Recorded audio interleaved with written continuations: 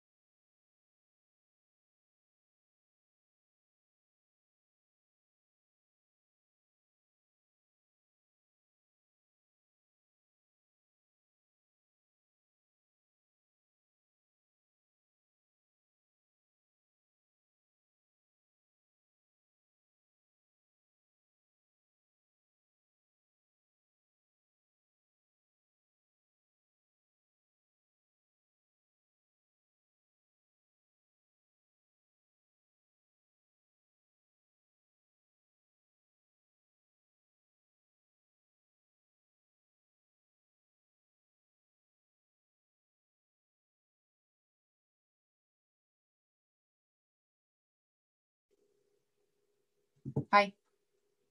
Can you hear me? We can hear you, Rochelle. No? Okay, Hey, Rochelle. good. Hi. All right. You can start your camera whenever you're able.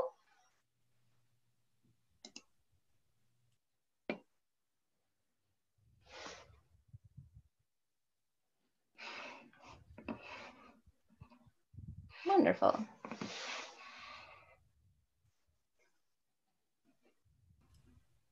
Can't hear you. Try again. Oh, it unmutes. Okay. There you go. Now can you hear me? Yes. Yes. Yeah. And see me? Yes. Okay.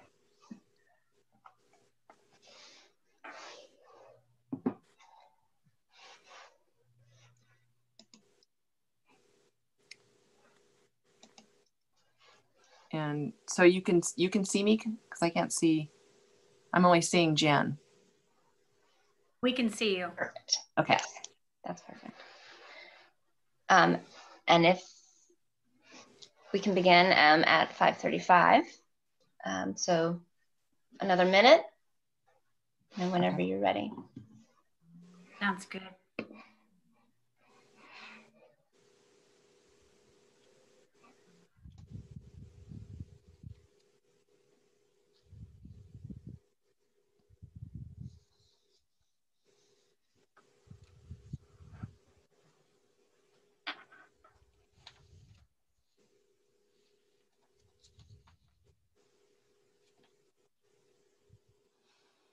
Oh, there's quite a few people.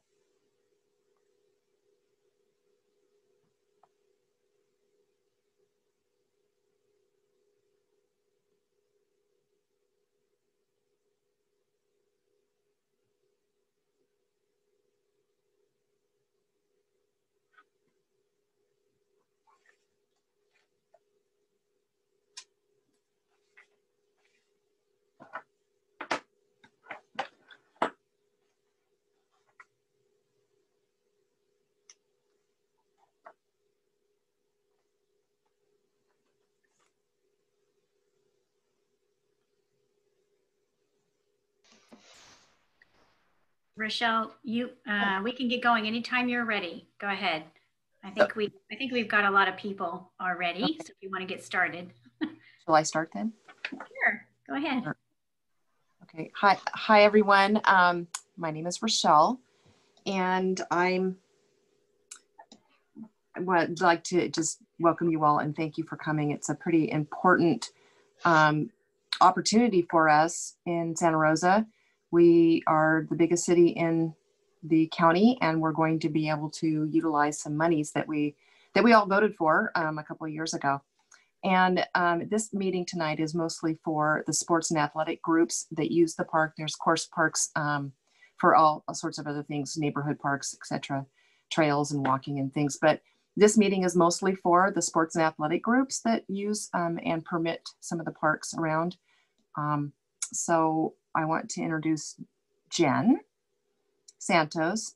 She's a deputy director of the parks and will be hosting this. And there's a few other people that will be moving along, and Emily Anders also will be the host. So do we move on, or how?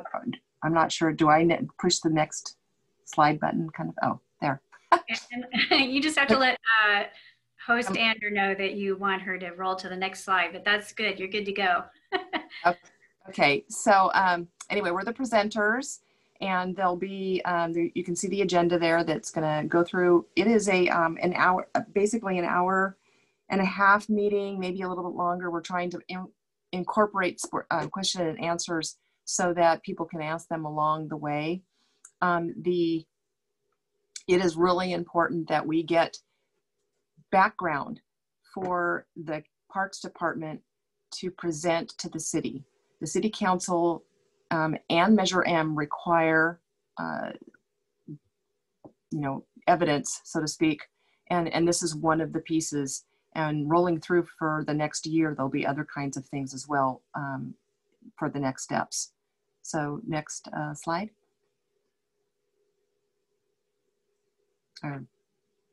Okay, and I'll take it from here, Rochelle. Okay. Thank you so much, and I want to thank you for being here. It's really important for us to have the sports community represented here, and Rochelle's helped us get to where we're at with this presentation. And although we think it's a little long, we hope to roll through it quickly. This information is super important so that when we are having conversations with the council members as well as executives, we can provide this information to them. And we also wanted you to know that there is we do have some limitations with the polling we can do in this Zoom setting. So we will be sending you all a separate survey that you can take where you can type to your heart's content answers and things that you need to tell us that we aren't able to collect tonight. So just so you know, when you're taking this polling, you'll have another opportunity to provide additional feedback. So just to get us started with an overview of what is Measure M. So the Sonoma County voters passed this in 2018. It's an 8-cent sales tax that is for 10 years going till 2029. And it provides an estimate of $1.9 million annually to the city of Santa Rosa by itself. Other agencies in the county collect different fees based on the tax. But since we're the largest city, we get a pretty large percentage of that. It's dedicated exclusively to improving parks and recreation needs. And also there's a maintenance of effort. So when we applied for this, we need to keep the same amount of maintenance and commitment we had in the beginning. Next slide, please. And so this list here is exactly taken verbatim from the measure. These are the specific allowable uses in the Measure M. We've highlighted in blue there things we think are more specific directly to sports and sports activities. And it involves maintenance as well as improvements. So that's why we're here today to ask you what is important to you? What are your priorities? Next slide, please. And so when we decided how we were going to spend this money, we thought of ways to move forward, and we recognized at that time that we had a really heavy need to recover the parks that were fire damaged. So council in 2019 dedicated the first 2 years of funding received from Measure M to recovering the fire damaged parks from the 2017 fire. They also provided funding for a deferred maintenance priority list. So we're going to go out to the parks this year and find out what kind of condition they're in and make a really good assessment of the conditions of the park. We have a good idea, but this list will give us a definitive idea. And the third thing is develop and implement a community outreach plan. And that's what we're doing here tonight. We're asking the community, and specifically the sports community tonight, what are the priorities that we should be using for this, for these funds that we're going to receive for the next 10 years. Next slide. And so when we're done collecting all this data in the community, including tonight's data, we're going to return to council in spring of 2021 to have a discussion with the council about what the next 3 to 10 years should be, what we should be spending on that, what our priorities should be, and we'll be settling in on an updated schedule for spending. Next slide, please.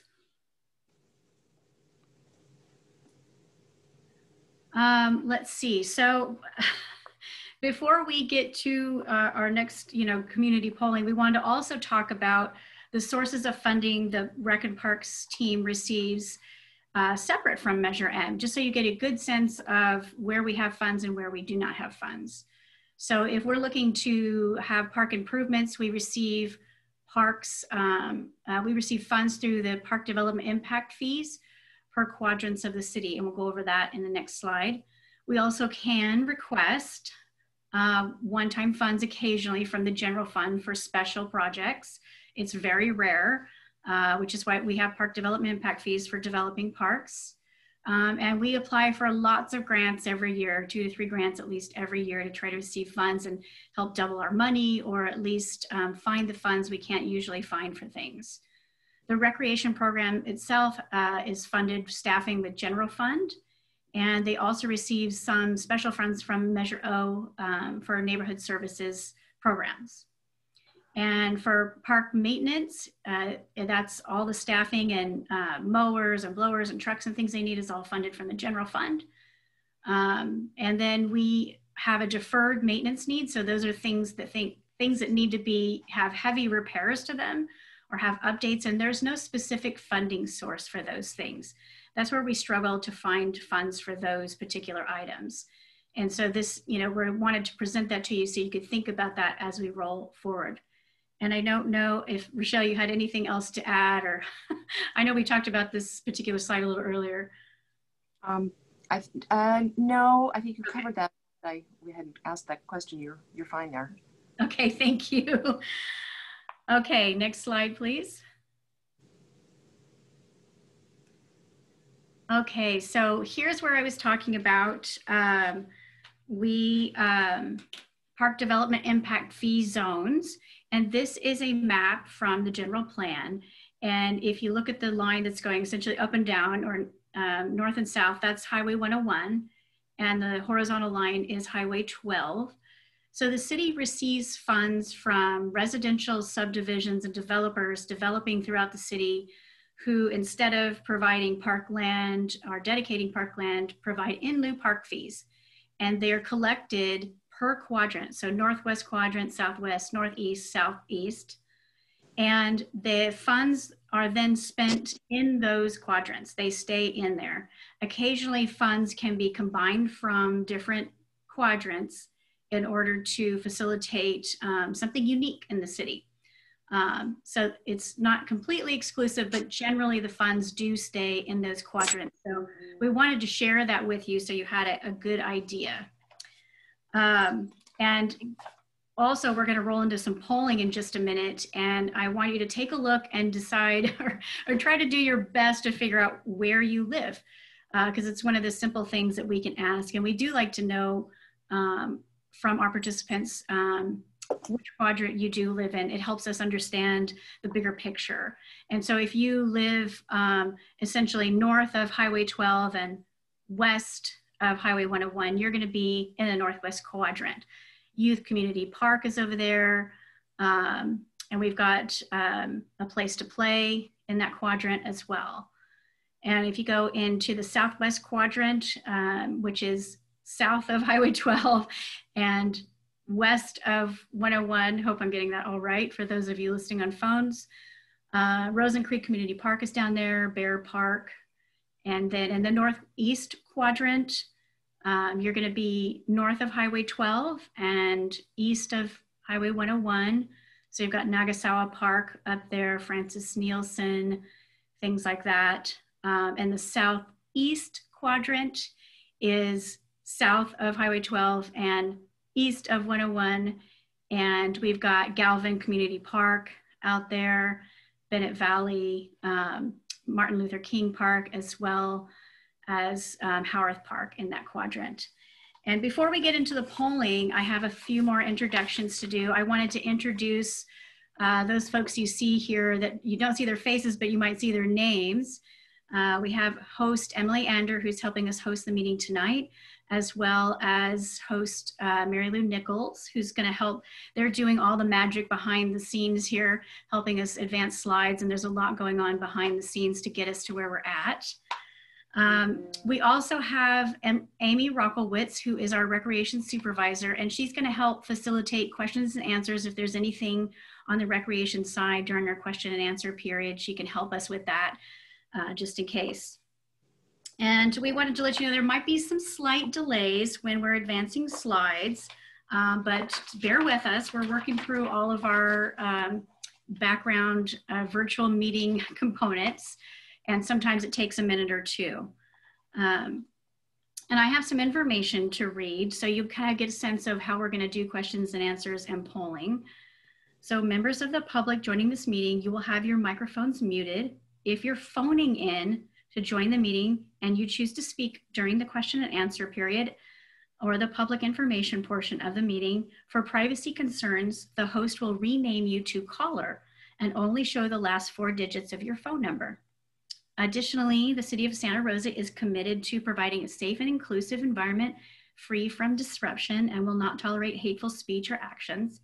Everyone is expected to participate respectfully, or if necessary, the meeting will end immediately. Madam Host, will you please explain how public comments will be heard at today's meeting? Yes, Madam Facilitator. Throughout the presentation, the facilitator will open the floor for questions and answers and public comments. The host will lower all hands until the public comments item is open. Once the facilitator has called for public comment, the facilitator will ask the public to raise their hand if they wish to speak. Those joining by phone may dial *9 to raise your hand. The host will then call on those who have raised their hands. The host will unmute your microphone for your comment and then will mute you once you are finished speaking. A courtesy timer will appear while you ask your question or make your comment. The facilitator, presenter, or host will respond to each question or comment as it is raised. You will need to raise your hand again if a follow-up question is generated based upon the response you've received. I also want to let you know that there's an opportunity to ask questions throughout the presentation by clicking the question and answer feature in your Zoom toolbar and typing in your question. The host will keep an eye on these questions and will answer them in writing as time allows, or will ask the presenters to answer them live at intervals throughout the presentation.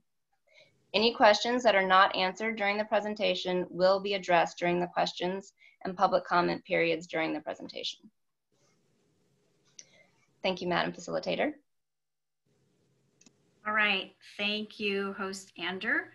And so take one last look at this map and remember the places where you live. We're gonna roll into a very easy poll, asking you essentially some basic information so you can get used to how to respond in the virtual setting, and then we'll roll into our sports questions after we give some information. So can we start the next slide and look at the polling, please?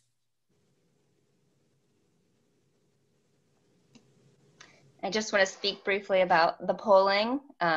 All the poll questions will be either single or multiple choice. You must answer all questions in order to submit your responses. The submit button is at the very end of the poll, so you may need to scroll down to the bottom of your screen in order to find it. If you are completing the poll on your smartphone, you must answer the first question before you can answer the second question, etc. If you are participating in the meeting via a landline, you will not be able to participate in the poll at this time.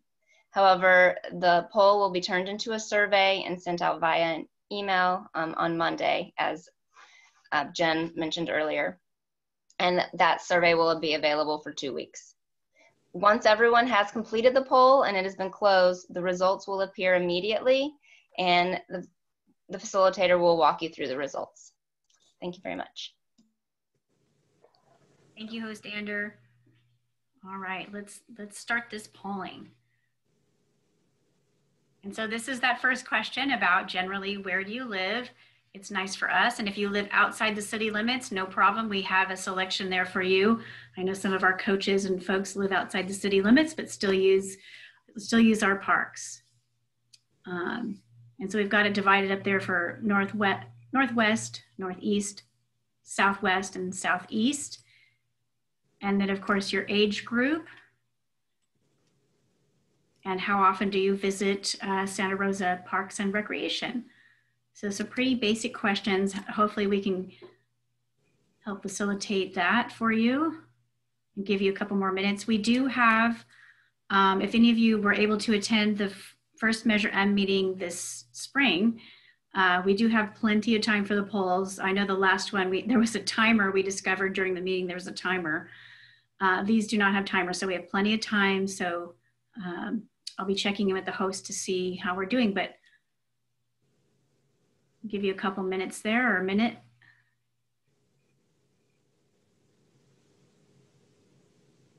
How are we doing, host Ander? We have 15 of 21 submitted. Okay, give a little bit more, and then we'll go ahead and close it.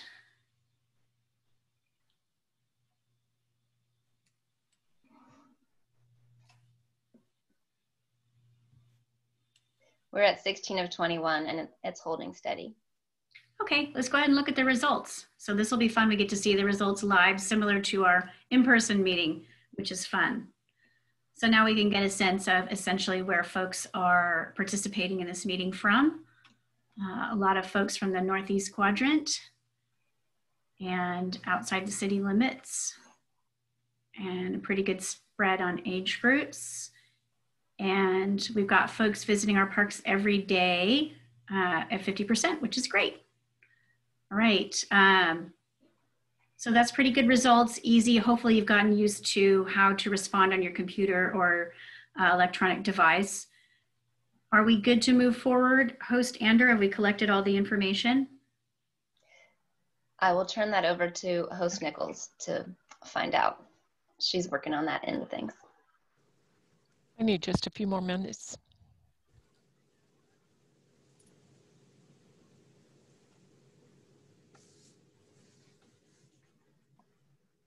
Just so the public knows, Zoom doesn't do a very good job of sharing these results. And so it's helpful if we can write down what we're seeing right now, because we don't get to see it again. Okay, we can move on. Thank you.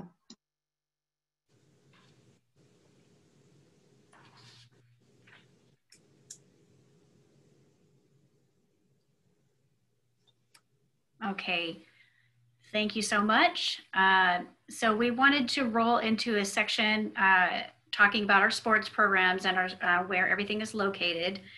We're going to start big. Here's the map again from the general plan that shows in green the city's parks, as well as it shows the Annandale State Park and the county's Spring Lake Park and our baseball park at the top there, or Shiloh Regional Park at the top there.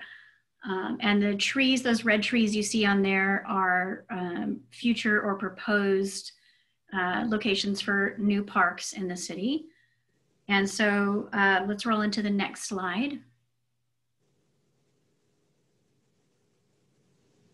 And so here's another way of looking at it with everything stripped away except Highway 101 and Highway 12, showing the quadrants. All the green is the city's park system overall.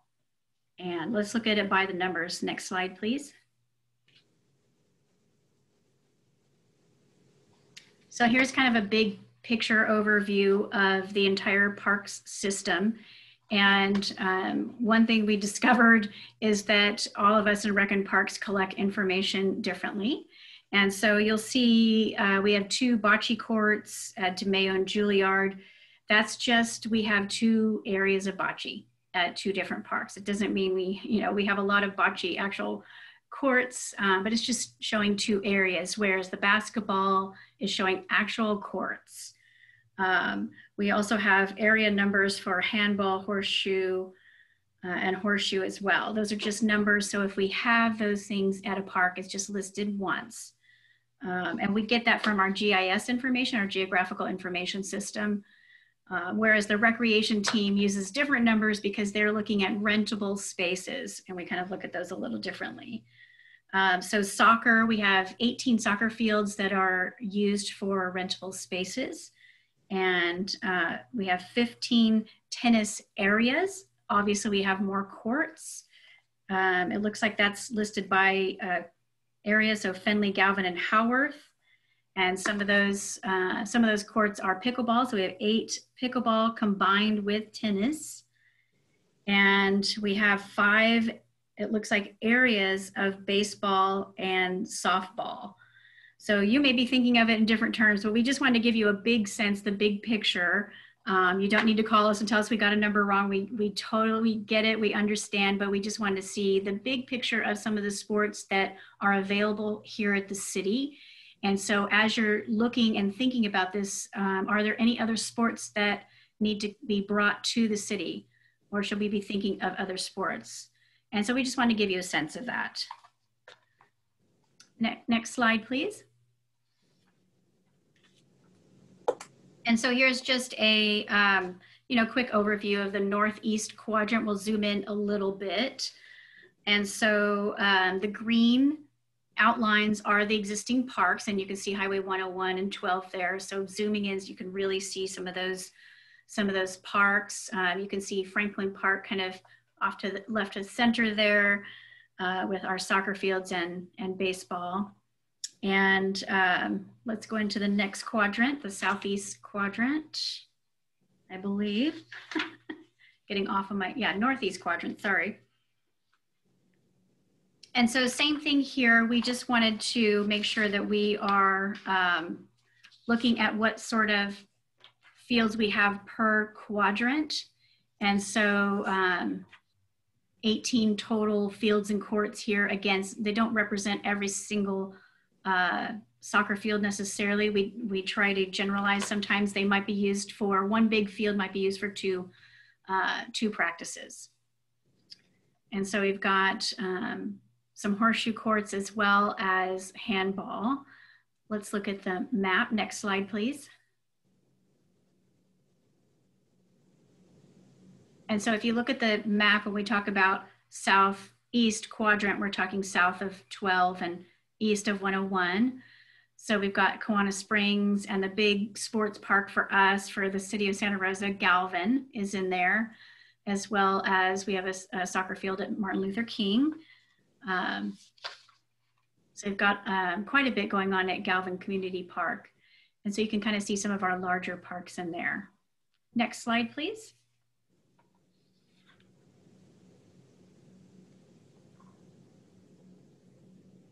And we've got 11 total sports and fields in the southeast quadrant, with 4 half basketball courts and 1 full court. And we've got tennis as well at Howarth Park. And I think we might, I think we probably put actually Howarth Park in the northeast quadrant and Galvin Park in the southeast quadrant. So sorry about that, but the idea is to get you thinking about what sort of sports are in the city and generally where they're located. Next slide, please.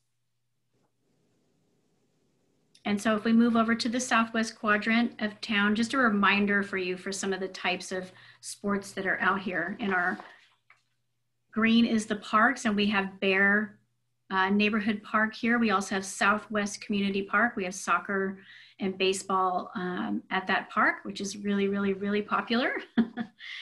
And we also have 4 full basketball courts as well. And we have a volleyball at Bear Park. Thank you.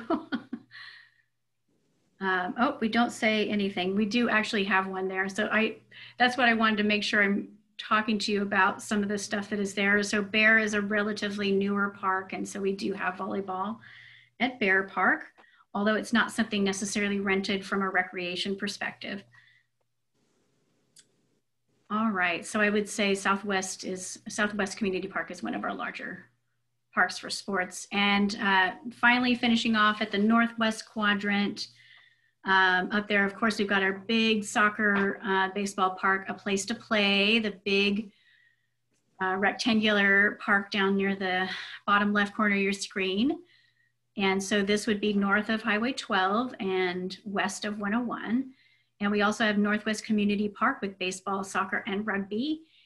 And although Youth Community Park is shown at the top right part of the screen, we aren't able to fit any soccer fields in there just at this time. We still need to do environmental analysis, but we've got quite a bit going on in each quadrant. And so here's the quadrant by the number. So we've got 34 different types of sports going on, or fields or courts in the northwest quadrant, so quite a few. And then I believe we have a summary. Yeah, we do have a summary. And so this kind of gives you, one glance look at the sports fields overall. And we're looking at lighted fields and courts that we have out there as well. It's not necessarily we found out things that we collect data on, but it's important, we know, to the sports community. We hear from the teams a lot that lighted fields, especially in the fall and winter like now, are really, really important. And so we've got in the southeast quadrant, the 11 tennis courts and 4 youth tennis courts out at Galvin. And then in the northwest, we've got 3 lighted softball areas. And in the northeast, we've got a softball, tennis courts, and pickleball lighted, and that would be Finley Community Center for the tennis and pickleball. All right, so hopefully that gives you a good sense and gets you thinking about the types of sports we have here at the city, generally where they're located. We know some of the numbers are a little bit off on our slideshow tonight, but we wanted to give you the big picture and remind you of where we were at.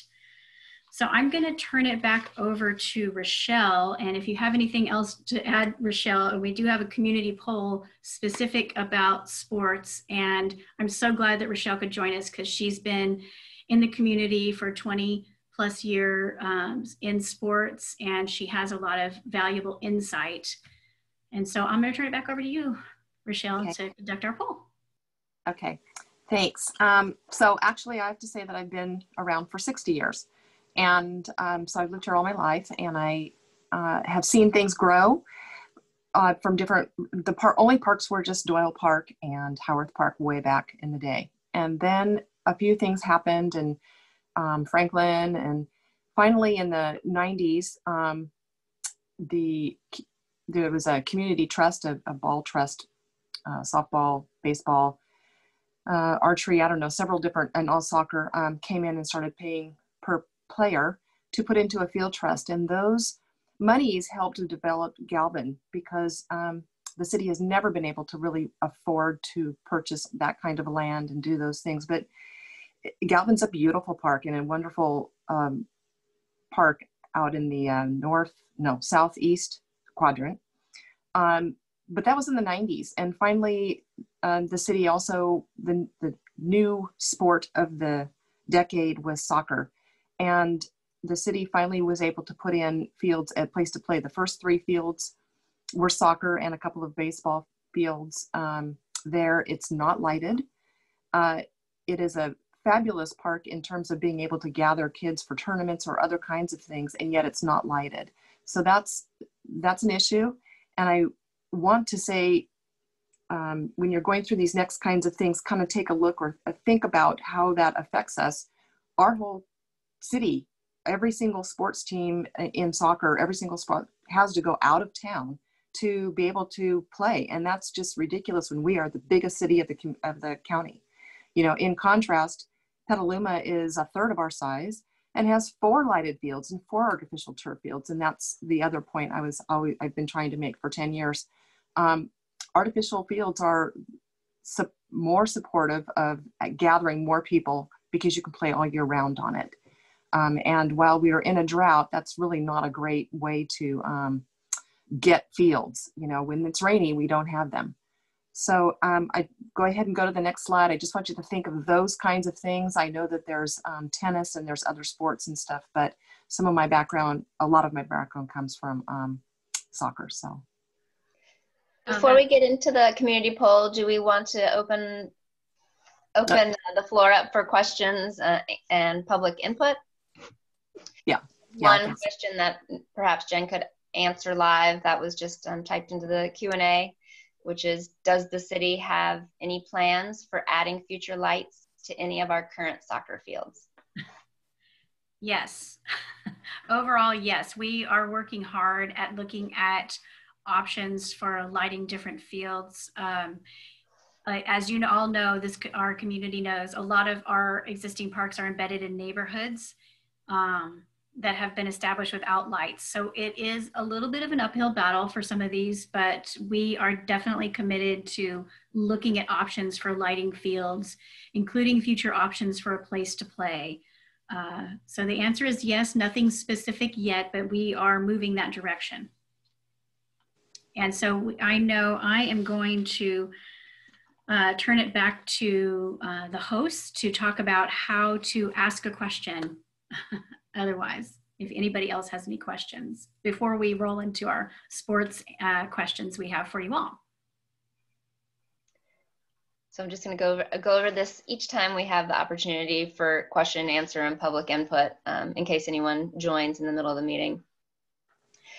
Please raise your hand now if you wish to speak. Those joining by phone may dial *9 to raise your hand. Host Nichols will then call on those who have raised their hands. The host will unmute your microphone for your comment and then will mute you once you are finished speaking. A courtesy timer will appear while you ask your question or make your comment. The facilitator, presenter, or host will respond to each question or comment as it is raised. You will need to raise your hand again if a follow-up question is generated based upon the response received. Do we have any questions? Yes, we have several speakers.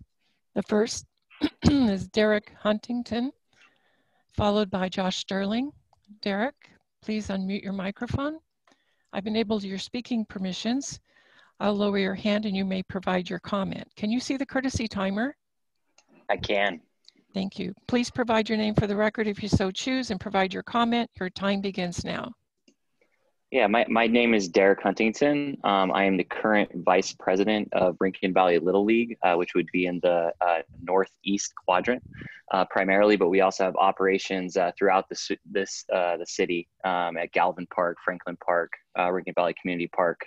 My primary comments are related to what the needs of the league would be for our players in our community. Currently, actually, I'm in charge of permitting fields for the league, and I'm struggling to find a location for assessments, an all-weather field location for our assessments that are held mid to end of January. Our normal sources are school turf fields or Santa Rosa Junior College's all-weather facility, but all of those facilities are currently not being permitted because of the COVID pandemic. And so we're running into a situation where we're either going to need to hold them at our own facilities or try to permit, some grass and dirt fields, which may or may not, be good with weather and everything. I would say that the primary need from the baseball community, speaking from our community of almost 800 players a year, we've been up in the 900s in some cases. And we're looking at a season between 500 and 600 in 2021, even given the pandemic, is a need for an all-weather and lighted facilities, to have access for our assessments, but also, the ability to play year round and to be able to train. I also am running a nonprofit that sponsors baseball teams, and we're again challenged to find lighted locations that have been lucky with the weather so far this year. So, all weather facilities, great. I've heard, and Emily, I believe, mentioned that there's conversations about, potentially all weather fields, a place to play, which would be a fine location. We'd be happy to go across town if that's where the space is. And yeah, being able to hold tournaments here as well. I'm also connected to the travel ball community in a number of ways, would be great, and would require, let's call it 2 to 4 fields available all at the same time in the same location to really manage, a baseball tournament over a weekend. So I appreciate all these efforts and excited about the potential for these funds. And thank you for the time. I'm done. Thank you, Derek. Josh Sterling, you are next. I am allowing your speaking permissions. Please unmute your microphone, state your name for the record if you so choose, and begin your comment. Your time starts now. Hello, everyone. Thanks. Josh Sterling, Vice President, Santa Rosa United Soccer. I could probably just say that I would want to comment what Derek said, but for soccer. But I just sort of wanted to share a little bit of what I'm doing right now. I'm listening to you guys, super excited to what you guys are talking about, and thanks for having us all comment in. I'm sitting in my car parked at S Park and Rohnert Park. So my son trains down here 3 days a week because we're not able to have lit fields, or we do not have lit fields up in Santa Rosa anywhere. So 3 days a week, I come down here due to everything going on. I go shopping at Target in Rohnert Park. I grab my gas in Rohnert Park. I get food in Rohnert Park. And I'd much rather be doing all that in Santa Rosa, not just driving as far as well. So just echoing the need for lit fields, lit grass fields would obviously be okay, but it's really prohibits us to be able to play soccer during the winter. And if you've ever seen a soccer field after a rain and letting people on it, it's not a very good soccer field anymore after 1 or 2 rains. So all weather fields, lit fields, super important. And as Rochelle pointed out, you can look around to the other cities and, smaller populations, but more lit fields. So just echoing what Derek said, for a different sport, I think all weather, even multi-sport fields with lights and all weather would be a huge asset to the city of Santa Rosa. So thanks for your time. Just wanted to add some comments and a real life story. Thank you, Josh. Our next speaker is Teo Alexander. Teo, I am enabling your speaking permissions. Please unmute your microphone, state your name for the record if you so choose, and your time begins now. Yeah, this is Teo Alexander. Thank you for the time. I just want to briefly correct a couple of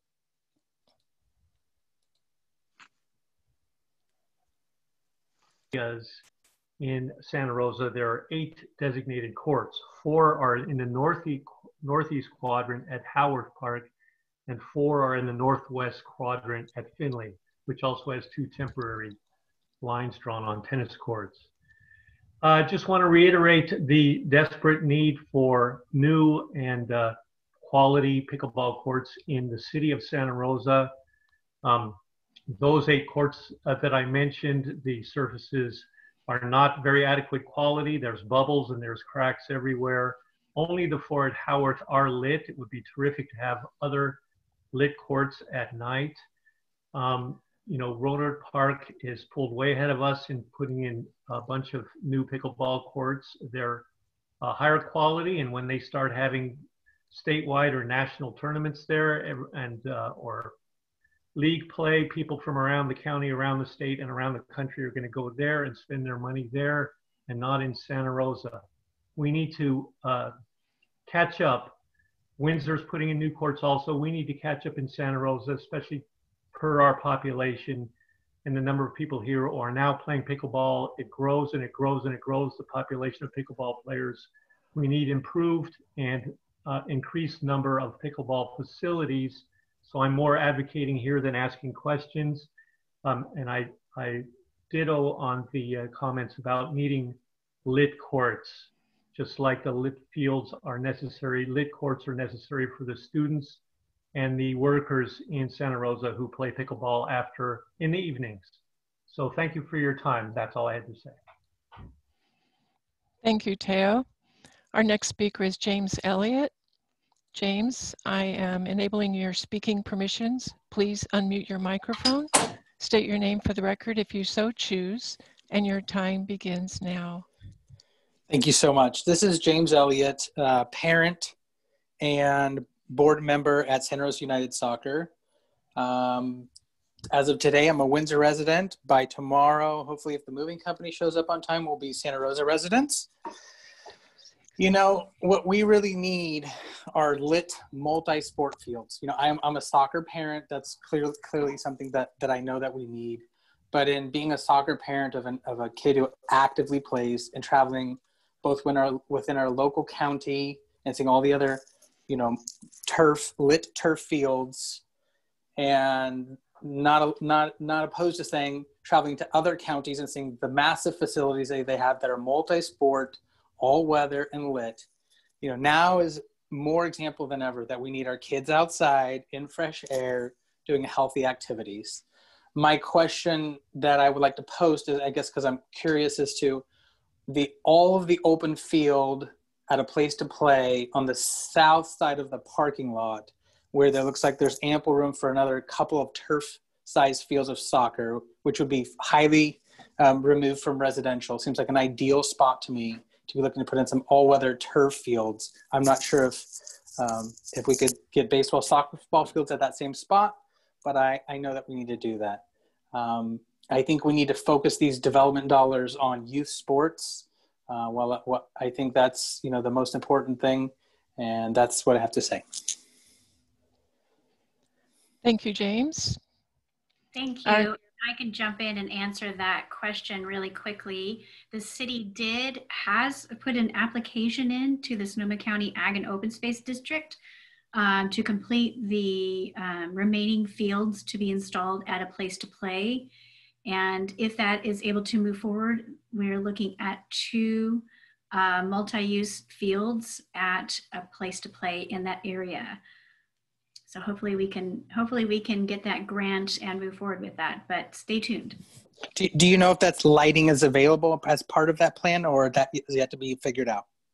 It would have to be figured out, yeah. Thank you. Our next speaker is Kevin Kilroy.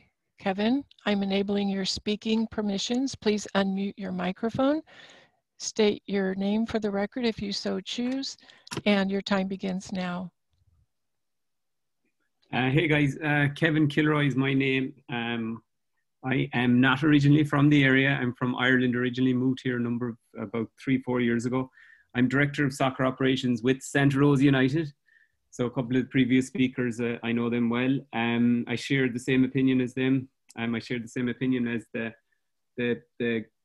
some of the other speakers. I think that when I moved to the area first, I said the biggest need when I spoke to people at the time was lit fields in Santa Rosa. Lit fields, number 1, all weather fields, number 2, you know. I think somebody mentioned earlier futsal. I know futsal is a growing sport as well. It's an extension of soccer. They're not grass. They're not, you know, there's courts just been built in Roner Park. They're a lower cost option also. That would be number 3 for me. But my questions would be, when considering the investment, is there any consideration for a return on investment? So, like building a multi-use facility will bring millions of dollars to Santa Rosa. And the question I would have is, you know, is there any consideration given to that, you know, that the investment would yield a significant return to the businesses in the area and to the community at large? That's my first question. And then my second question was just, again, it's ROI related. And Place to Play would be a great area, I think, for the full city of Santa Rosa. And the question I have there is, like, has there been consideration given to convert the existing fields to turf? You know, it would, I'd imagine, reduce the cost on maintenance, perhaps on having to cut the grass fields and other maintenance that is involved in that area. And just the final comment I have then would be just, we regularly receive comments from our members about safety of the parks. I think having lighted parks at night would certainly increase the safety aspect of a lot of our city parks. So if there was a possibility to have lighted fields in the city, I think that would increase the safety aspect also. Thank you, Kevin. Thank you. I can respond and let you know that definitely nothing's off the table. We hope that this conversation tonight can spark interest, and I like hearing the idea of a return on investment, opportunities like that. And certainly we hope that the surveys that you're going to take, we can have some of that information. You could check those boxes, and then the survey that we're going to send you separately will have the option for you to write in your ideas. And we'd love to hear from as many of you as possible about these options, because one of the reasons we're doing this is we hear from you all quite often about what's needed, but we want to show through this data we're collecting tonight, as well as additional future meetings, that it's not just a staff desire, it's not something we're seeing, it's something really desired from the community itself. And so a Place to Play, we definitely have considered converting some of those fields to artificial turf. We'd like to see how far our funds will go if we are accepted for this grant to install additional fields at a Place to Play, and how much funds we have remaining to potentially convert some of those to artificial turf. So it's definitely something that's on our mind, as well as we definitely recognize the need for lighted fields in the city. So appreciate your feedback. Jen, Mr. Kilroy also has typed a question, that which is, what are community concerns with lighting fields? Can you speak to that a little bit? Sure. Especially at a Place to Play, we've heard from neighbors that they are concerned about the light pollution that is potential for them. When they, like I mentioned earlier, a lot of our parks are within existing communities that have not been accustomed to lighted fields. So we will need to have further community conversations for those locations where we choose to pursue lighted fields, so we can help educate the community, and also inviting our sports community so we can talk about some of the positive benefits you've mentioned tonight. So mostly it's a light pollution kind of complaint that we've heard so far, as well as just the additional potential noise later at night if there's lighted fields. So that's what we're hearing from folks in neighborhoods. So stay tuned, lots to come, but we've heard you, and we definitely would look forward to having those future detailed discussions with the community about lighted fields. Thank you. Our next speaker is Safari. Safari, I'm enabling your speaking permissions. Please unmute your microphone, state your name for the record if you so choose, and your time begins now. Hello, my name is Kathy Kirst, not Safari. And I am the North Bay Pickleball Ambassador for Sonoma, Napa, and Solano counties. My husband Ken has acted as the tournament director for the annual pickleball tournament at Finley Park as part of the Wine Country Senior Games the past 7 years. And this tourney draws over 200 participants from all over California and other states. And so we and many other pickleball players would like to see more pickleball courts built in Santa Rosa, in addition to the 8 that we currently have. Our local group of over 100 pickleball players feel that increasing the number of courts in Santa Rosa will increase the draw of tourists, like Teo Alexander said, not only at tournament time, but all year long. Many pickleball players means more revenue for the city of Santa Rosa, and healthier and happier Santa Rosa citizens of all ages is a win-win scenario. All ages, not just adults and senior citizens, but children as well. We have new players learning the sport at Findlay 7 days a week with regular play 9 to noon. Also at Howarth Park, play is in the mornings and in the evenings because they do have lights there. So I invite Measure M decision makers to come learn our sport. We have extra paddles and many volunteers to help you learn the joy of pickleball. Please authorize funding for more courts in Santa Rosa. Thank you. I'm done. Thank you. Our next speaker is John Q. John, I'm enabling your speaking permissions. Please unmute your microphone, state your name for the record if you so choose, and your time begins now. Good evening. My name is John Quinn. I am president of Santa Rosa Youth Soccer League. I'm past president of Santa Rosa United. I'm president of Sonoma Soccer Complex. We operate the 2 all-weather soccer fields at Shoflin Park. So I think there's a great need for lighted all-weather fields here. I mean, we were late adopters of the existing fields that are in our community. Most of those fields are at high schools and frankly are unavailable to community users. If you looked at Petaluma, which I'm not saying is the best example, they're a third our size and have 4 lighted all-weather fields, public fields. You know, at that basis, we should have at least 12 here that were, you know, municipal fields. You know, I think if we went to other communities, such as Danville, you'd find Danville is about our size community, and I don't know this, I haven't checked. They've got a ton of lighted and all-weather fields there. So, you know, we're way behind where we should be. But in addition to that need, which is acute, in the long run, and secondary to lighted full-size fields, I think we would be well served to consider all-weather mini pitches, lighted all-weather mini pitches. You can put them in neighborhood parks. You can make this recreation opportunity available, you know, without having to jump in your car and drive to the other side of town. You know, there's lots of neighborhood parks, community parks that have more than ample space to put in a, you know, 40,000 square foot or a 20,000 square foot pitch that, you know, the community could use, and it'd be a great asset to the community.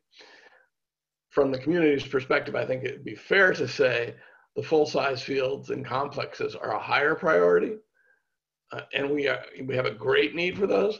But secondarily, we ought to look at neighborhood parks and what we could do with those to serve the community. So I think, you know, the soccer community is pretty clear in their need. Kevin and I have spent a significant amount of time in recent weeks trying to track down available fields in the county, and it is just impossible right now. You know, it is an embarrassment that the county seat, that the largest community in the county doesn't have these resources. And with that, I would yield back the rest of my time. Thank you, John. Our next speaker is Adam Brand. Adam, I'm enabling your speaking permissions. Please unmute your microphone. State your name for the record if you so choose, and your time begins now. Hi, my name is Adam Brand. I'm the president of Santa Rosa United Soccer Club, and I first want to start by saying thank you for giving this opportunity to ask questions and to provide our input about what is needed in Santa Rosa. I've been a resident of Santa Rosa for the last 8 years. I originally grew up outside of Dallas, Texas, and spent a lot of time in Florida. And I will say one of the first things I noticed when I started getting into youth sports with my kids here is the astounding lack of lighted fields. That was noticeable immediately, and not just for soccer, which obviously I'm here to advocate for, but for all sports. So I fully support the comments from the gentleman from the Rincon Valley Youth Baseball League and the two speakers for representing pickleball, that there is a desperate need here in this community for lighted fields and courts of all kinds. So I'd love to see that for all sports users. Another thing that is noticeable here is how we have fallen behind the other communities within our county and other communities across the state in regards to number of fields, number of all-weather fields, and number of lighted fields. I echo a lot of the comments from everyone else that I believe Santa Rosa can and needs to do better for our community in providing these facilities for not only for youth sports, which is what I am here representing, but I do think if you would find if there were lighted, fields that people of all ages would be taking them into account and would be using them as much as possible from, as the adult pickleball players are talking about. I also think you might see adult baseball or softball leagues. And I know for a fact you would see adult soccer leagues. And these are things that the city is losing out on and generating revenue. Not to mention the ability to add futsal courts, which I was very excited to see Rohnert Park put in, but also a little dismayed that we're falling behind Rohnert Park in that aspect as well. Just to add one more comment regarding the return on investment that Kevin Kilroy mentioned earlier. One of the things that San Diego has seen, and I know we're nowhere near that size, but with the COVID pandemic, is the loss of Surf Cup to that community. That's their second largest community event that brings in the most dollars behind Comic-Con in a city like San Diego.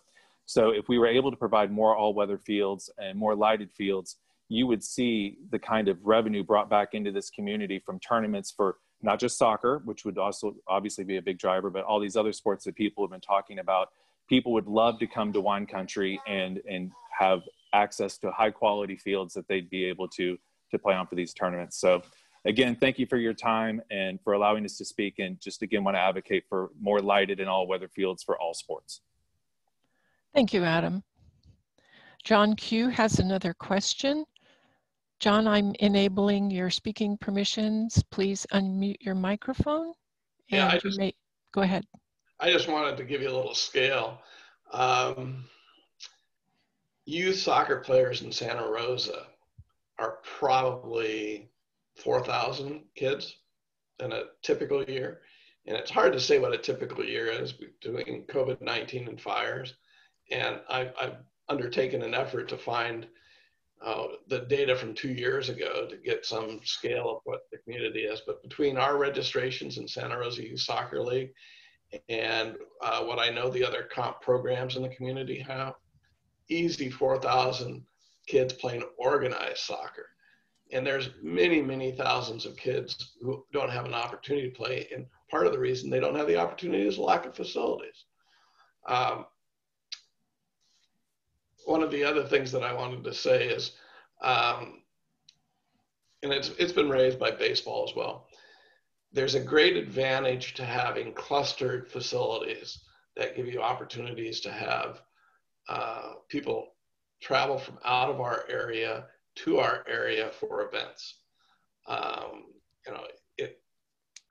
There's probably more value in a 4-field facility than 4 one-field facilities.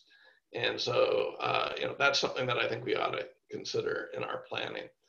But, as I said in my example earlier with the relative lack of fields here and the number that have seemed appropriate for Petaluma or for Danville, we're not going to find places to put 10-field facilities very easily. But maybe we can do a 4 or 5 or 6-field facility one way and then do 4 other fields around town.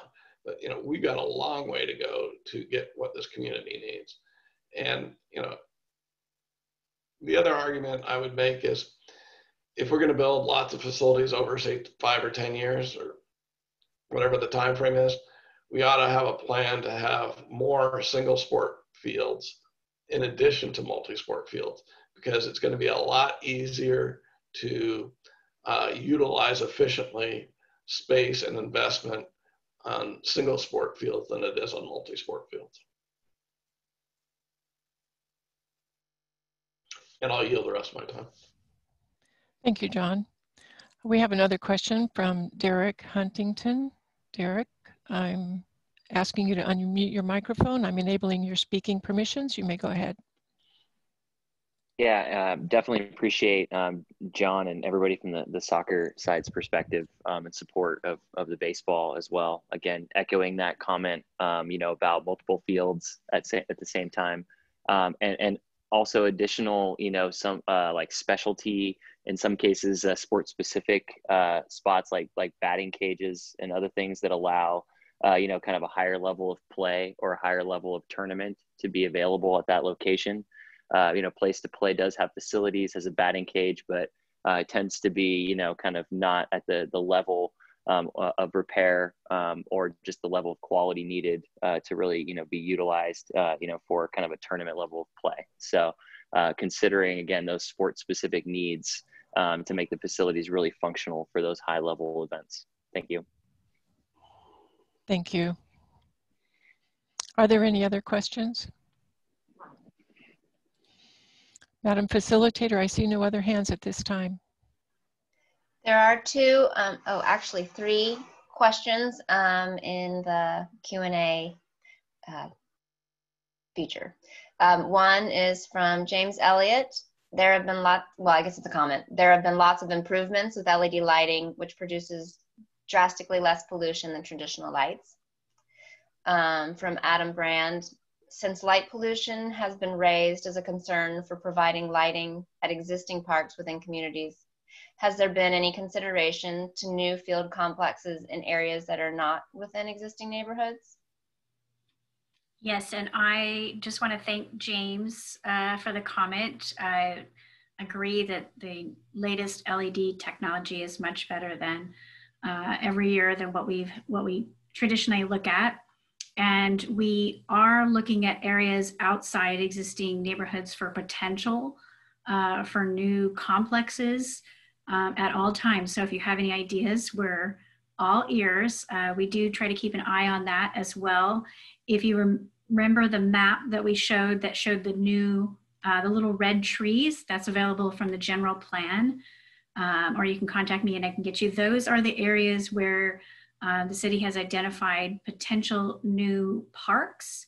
It doesn't mean that it's limited to that. So we always have our eyes and ears open for potential options. Although the funding may not be there, we do still try to look for those options and consider them when they come up.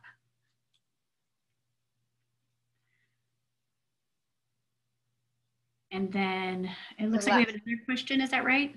Yes, the last question is, are you planning on hosting a Spanish language, one of these public meetings? And we are planning to have a Spanish one in the Southwest quadrant, or have a translator on hand at a meeting in early 2021. It won't be sports focused, but certainly those questions can be asked there as well. Do you have anything to add, Jen? Right, and I would just remind everyone that as we roll through some of the polling and we send you the survey, if there is a really strong desire to have an exclusively Spanish component as part of the sports conversation, we can certainly look at that too as an option instead of waiting until next year for the Spanish only version. So keep us posted and let us know what is important to you so we can flex and make that available as needed.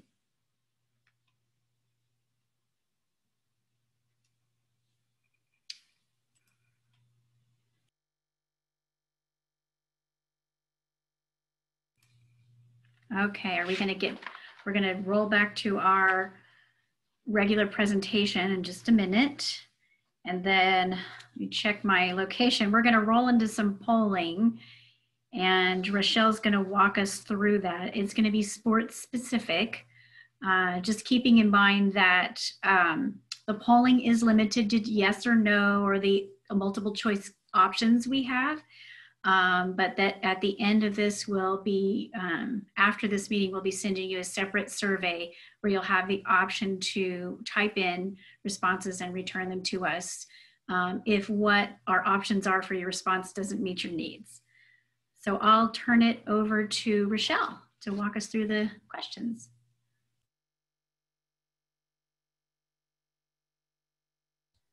Rochelle, you're muted.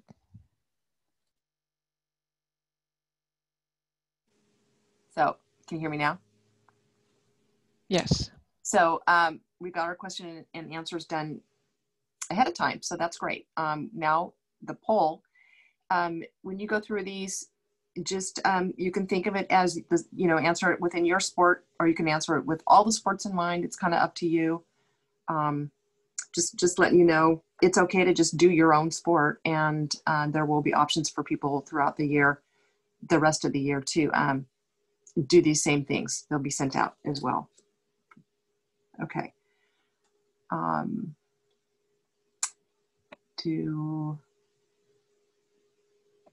there. Okay, next slide, please.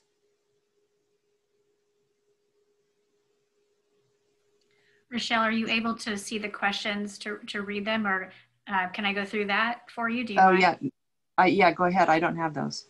Okay, no problem. I know some screens, it's not always evident, but this is just like our last one for any of those of you taking this polling, and we hope you do take this poll. The responses are really, really important. I mean, we absolutely love hearing your opinions and information you have. It's fantastic, but the polling is really important. So number one, how many more athletic fields and sport courts does Santa Rosa need? And as Rochelle mentioned, it's look at your sport and think about it. We know we're not getting super nitty gritty detail, but we just want to get a sense of the larger need. And number two, what kind of servicing should new athletic fields be made of? And so there you have an option for the all whether artificial or both or anything like that. And then number three, should new athletic fields have lighting? I think I know what the response will probably be there. And then number four, should new sport courts have lighting as well? And if you're ahead of me or behind me, that's fine. Just kind of rolling through them for those of you that are on the phone. What is the minimum number of athletic fields that need to be grouped together to accommodate tournaments? So think of your particular sport on an athletic field. What would be your ultimately number one choice to have? And then number six, what is the minimum number of sports courts that need to be grouped together to accommodate a tournament? So we're looking at pickleball, tennis, basketball, sport court type of handball, things like that. And for number seven, for a tournament held in Santa Rosa, what is the maximum distance between clusters of parks with fields or courts that you are willing to travel to participate in a tournament or game?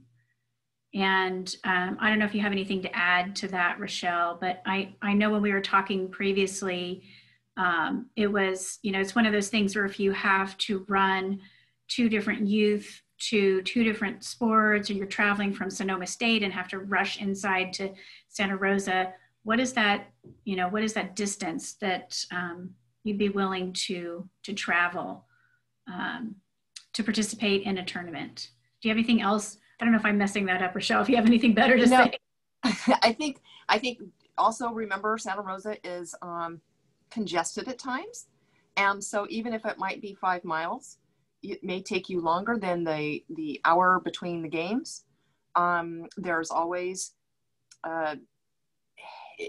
so you have to kind of look at, what you'd be willing to go do. Back in the day, again, we did go from Sonoma State to Franklin, and we went from, Galvin, all over town.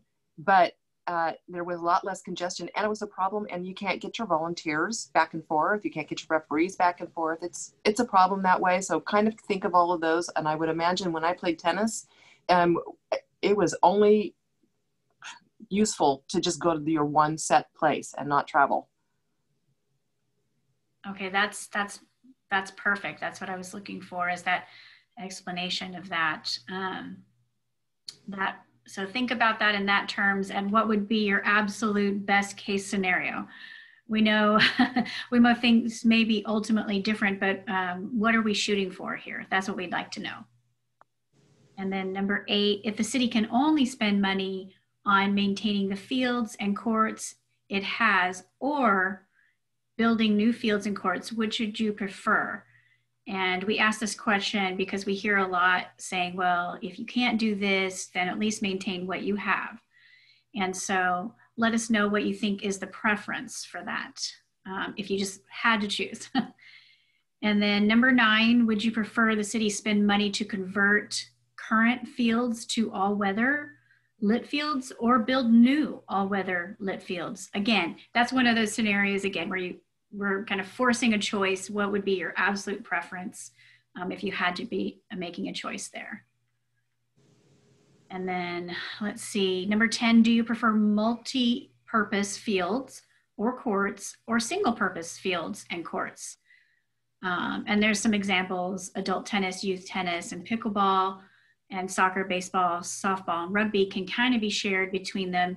And we heard some opinions there. So definitely tell us what your preference is. And then, don't know, Rochelle, if you have anything else to add about this section when we're asking. We have another set of questions for you too, but it's so important that we gather this data, and I can't thank you all enough for participating in this. Yeah, that's fine. It is really important, and I'm going to say it again. The city council needs backup, and there's no way for the Parks and Recreation Department to just put a lot of information together. The proof is us. It's us going to meetings of the council. It's us also writing to them. It's us providing them with these poll information, and it's us going to even the commissions. You know, just having representations there and saying this over and over again. It's how Place to Play got built. You know, I can tell you, we took probably 80 kids in uniform down to City Hall, and it was really impressive and important. And I think it finally made a dent in their idea of what these kids were waiting for. All right. I'll turn it over to the host and see about where we're at. I know that's a long one. How are we doing with the polling? We have 16 of 19 reporting. All right, we'll just give it a little bit more time there and check back in just a second or two.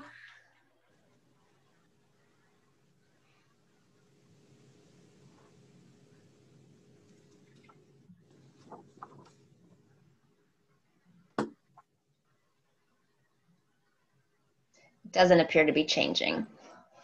Okay, all right, well, let's check those results.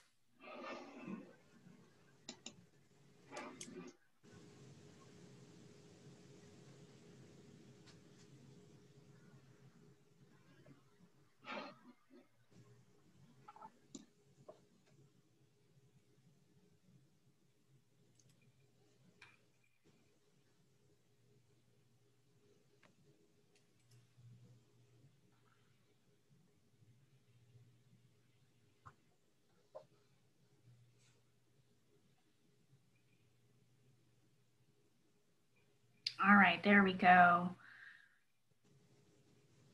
So let's see, let's go through number 1. How many more athletic fields and sport courts does Santa Rosa need? It's kind of it's relatively even. That looks like 20 to 30 is leading the charge there. And number 2, what kind of surfacing should new athletic fields be made of? There's a strong preference for all weather, artificial turf. And should new athletic fields have lighting? 88% looking at yes. And we have some with no opinion, or could be both, lit or not. And then number 4, should new sport courts have lighting? 81% yes. And number 5, what is the minimum number of athletic fields that need to be grouped together to accommodate tournaments? Looks like there's a stronger preference for 5 to 8, 44%. And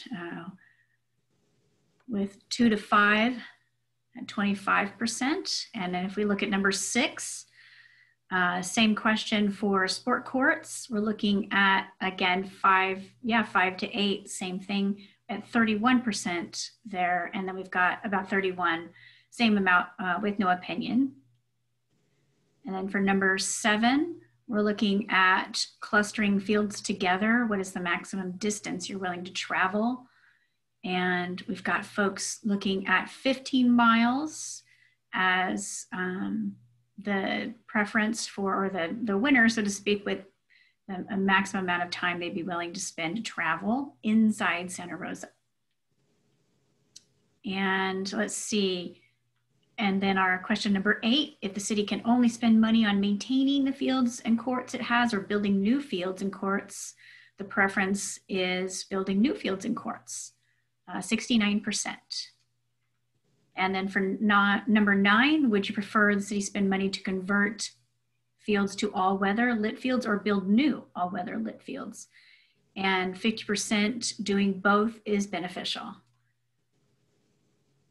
Let's see, and the final question, do you prefer multi-purpose fields and courts or single-purpose fields and courts? And the strongest answer is having both is beneficial.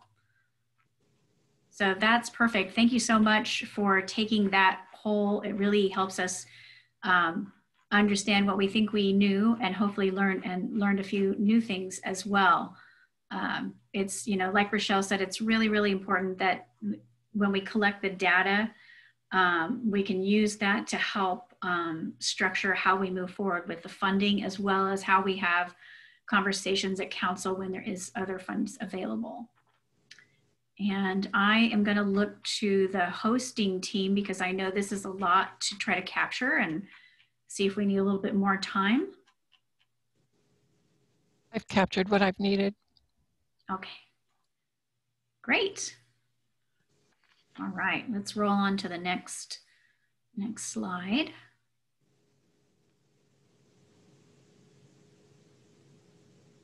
And so the next bit of questions we're going to ask is just checking here about maintenance. And so we wanted to have a...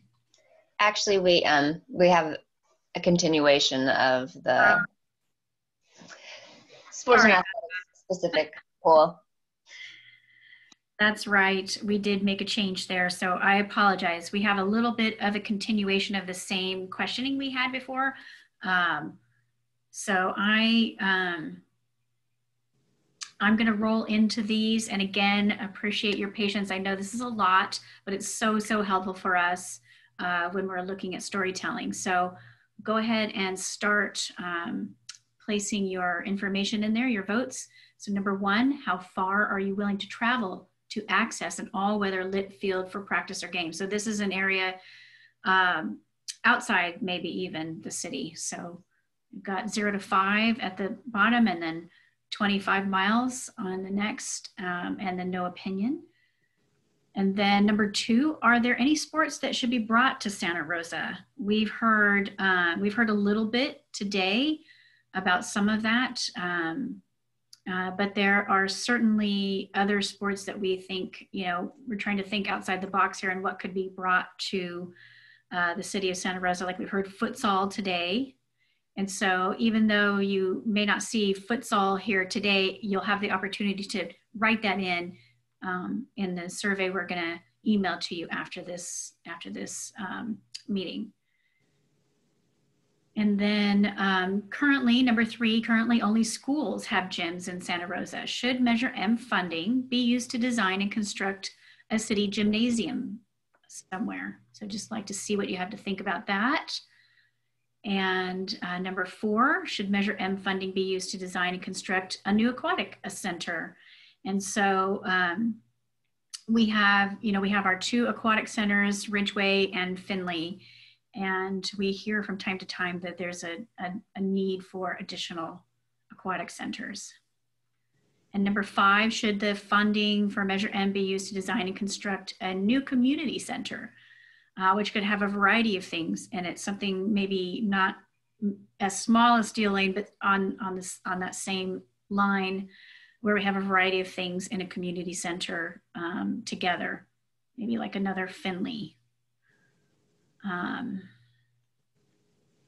And number 6, what types of dedicated funding mechanisms for parks would you support after Measure M Parks for All ends? So this does have an end date in 2029. And we're looking at other alternative options. What would you be willing to support? And just curious what you might have to think about that. Let's see, and I don't know, Rochelle, I don't know if we talked a lot about these particular questions, but if you have anything to add, certainly feel free if there's anything to add to that. No, I think that's good. Yeah, even though we just got started with Measure M, I think it's important to recognize it does have an end date, and we have to maintain. We all know what happened when maintenance wasn't happening to many of our fields about 8 years ago. And it looks a lot better now, but it did take a big toll when monies were not coming into the maintenance department. The only thing I want to ask you, if this happened at the last meeting, is the maintenance for the medians and the street medians and street corners and things like that, are those also under the maintenance budget? Yes, so those are the city's responsibility. Yes, so all of the medians in the middle of the street, and then any of the right-of-ways that are adjacent to public land. So in front of and adjacent to the street, for instance, on a place to play, all that frontage there would be the city's responsibility. But on the other side, where it's residential units, those are the residents are responsible for that. So yeah, it's quite a big variety of responsibility for the maintenance team. And we do have a contractor that is doing some work right now, mowing and blowing turf and fields and things like that, because that's something we can do without the need for chemicals, because we still have an outstanding question from the council about what is the community's preference, which is part of this conversation tonight as well. Yes. Yeah. Jen, can you explain the difference between a park tax district, park development impact fees, renewing Measure M? Sure. No, that's a great question. So a parks tax district is something we don't have a lot of right now. We could think of as a parks tax district that would be something new for the city, where all of the city's responsibilities for recreation parks would be under a district, and there'd be funding dedicated to just that district. So that's one way of thinking about it. We have very small tax districts right now where some of the right-of-way roadways and things like that are placed into special tax districts, where we have special funds dedicated for just that purpose, for only maintaining that tax district. So there's two ways of thinking about that. The other thing, the park development impact fees are the fees that we collect per quadrant in the city when residential subdivision or residential housing goes in. The city collects fees per quadrant from those in a holding pattern to build future parks with those fees. And then renew Measure M, that's something we're already talking about, even though Measure M just got started. Should we ask the residents of the county to extend and renew Measure M after it ends? So that's something we're also thinking, that this is so awesome. This is such a great source of revenue for parks and recreation. Should we renew it? So hopefully that helps a little bit with the explanation. Jen, could you also talk about the number of maintenance staff that the city had before the economic recession, and what we have today, just to manage expectations? Yes, absolutely. Great question.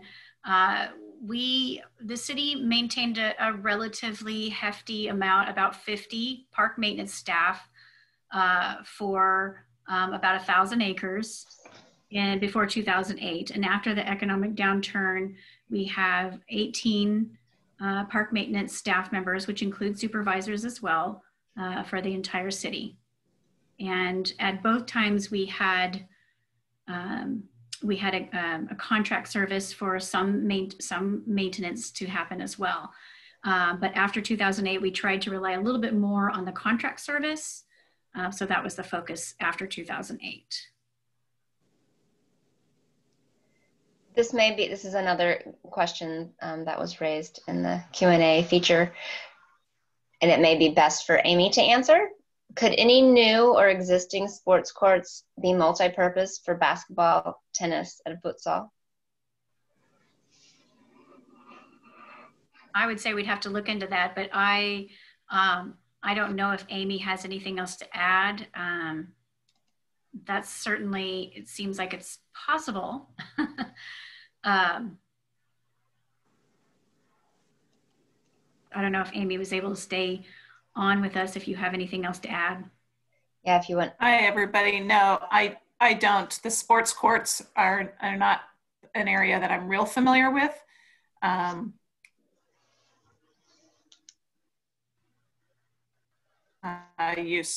I know that they're kind of doing multi-course for pickleball and tennis, and that doesn't seem to work. It works, but it's not ideal for that group.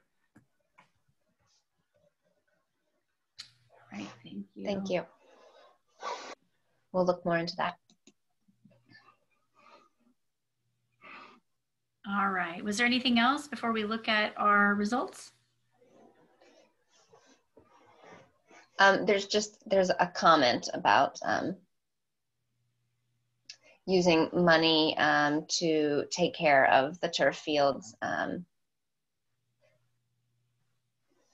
because they're not in good shape, and also transient people are using them for camping and leaving lots of trash, and just considering using money from Measure M in order to maintain the fields to keep them safe for everyone, but especially the children. Okay. All right, great. So I will close the poll. 100% of respondents have answered. And here's the results. Great. Okay, let's look at this. So for question number 1, how far are you willing to travel to access an all-weather lit field for practicing games? Looks like 5 to 10 and 10 to 15, 29%, both of those, trailing behind by 15 to 25 miles. And then number 2, are there any sports that should be brought to Santa Rosa? It looks like we had quite a few selected. Looks like I'm looking forward to maybe getting some responses back from that future survey on others, because we had 36% at other, but certainly BMX, indoor tennis, lacrosse, track and field, roller hockey, indoor pickleball were also selected. And then for number 3, currently only schools have gyms in Santa Rosa. Should Measure M funding be used to design and construct a city gymnasium? And 57% no, and 36% yes on that. And it says number 4 is, should Measure M funding be used to design and construct a new aquatic center? And looking at 64% no and 21% yes on that one. And let's see, for number 5, should Measure M funding be used to design and construct a new community center? 71% no and 29% yes. And then let's look at the last question. The types of funding after Measure M runs out. Looks like there's support for renewing Measure M. Glad to hear. And also some support for flex districting. So really great information, especially like hearing about all of the new types of sports that should come to our community. It's always exciting to hear. I remember actually the first time I heard about pickleball coming to the city, and really excited to hear what it was and how it was being played. That's a new one for me. So I'll look to the host now to see if there's anything else we need to do, or can we close this results, or do we need a little more time to capture the information? I have the information. Thank you. Great. Yay. All righty. So we're going to move on now. And I think some of you are getting ahead of us, which is fantastic, looking into maintenance options and what we have out there. And so we just wanted to give you a reminder to get your brain thinking about the maintenance of the sports and athletic fields and amenities we have out there. So the team does maintain all of the irrigation systems throughout the city. We manage the pests and weeds. And we want you to think about that, because that's one of the questions that the council would like to know from the community is, what sort of support do you have for pest and weed removal, either using chemicals or organic chemicals, non-organic mechanical means, or other options for removing pests and weeds. Of course, we mow, edge, and blow the fields, infields and outfields. We do rely on our volunteers heavily for that, but the parks maintenance team does that, as well as our recreation staff get involved from time to time. Empty the trash. Of course, we pick up trash. We replace nets. We stripe and chalk fields. And of course, we coordinate with all of our fantastic volunteer groups out there. I know this city in particular relies really heavily on its successful volunteer program.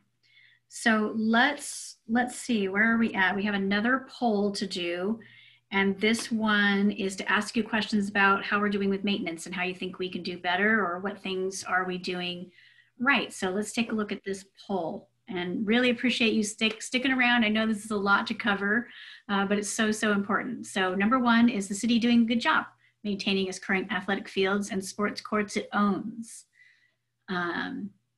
And so number two, how much time does your organization spend taking care of Santa Rosa's facilities, fields, courts, nets, chalking, things like that? We know we have some fantastic groups out there that are doing an amazing amount of work each week. And so even if it's not physically you, let us know what you see out there happening. It's really important. Even outside of the athletic community, we do have a huge volunteer program in the city helping out at many parks. And then number three, how do you feel about the length of the grass in the athletic fields? We have heard some interesting feedback about this, so we thought we'd add this just for you all, just for our sports and athletic groups. So take a look at that. We've got, is the length too long? The length is too short, or it's just right, or maybe there's no opinion. So take a look at that. And then we have number four, what sort of pest control would you be in favor of? And so we have the mechanical, think of gopher holes, we would tamp those down, as well as we have a type of poison that is used for chemical removal of gophers in sports fields, and we also trap the gophers as well. And so those three options are in use in the city right now, and they just a reminder to you all, those never happen during the playing season. Those are always happening, except the sometimes mechanical removal of the gopher holes during the season, but the chemical use of chemicals happens outside the playing season. And if we can't do it outside the playing season, they're not used. So just wanted to give you an idea of what's happening there. And so we added that, a mix of all of these would kind of get us to where we're at right now. Number five, how concerned are you with weeds in athletic fields and on sport courts? So just trying to get a sense of what you're okay with. No weeds, or it's okay to see some, or as long as they don't impact your use of the field or court. And then number six, what level of weed control do you think is acceptable in athletic fields and sports courts? And so the number five was your concern level, and number six is an exact question. I don't want to see any weeds, or it's okay to see some weeds. And then number seven, To achieve the level of aesthetic weed control you noted above for athletic fields and courts, would you support using Measure M funds to get there? Because for instance, if we wanted to see no weeds, we would need to use additional funding from somewhere. And would you support using Measure M funds for additional maintenance? And number 8, should herbicides be used on athletic fields and sport courts to suppress weeds? So there's 2 types of herbicides. We have the traditional chemical, and we also have the organic chemical. So the organic one is an all natural material. The chemical one is a derivative of those. So think about that, and just keep in mind that also if chemicals are used anywhere around a sports field or court, they're used outside of the playing season if that's possible, or not used at all if we can't accomplish that on youth, especially on youth fields. And number 9, our final question, should pesticides be used on athletic fields to deter pests? So I know there's a lot to think about, but it's really important that we hear from you and what's important to you, especially your use of the fields and gopher holes. There are some communities that have opted out of using chemical means, and they do tend to attract more gophers during the season. And I don't know, Rochelle or Amy, if you have anything else to add to that.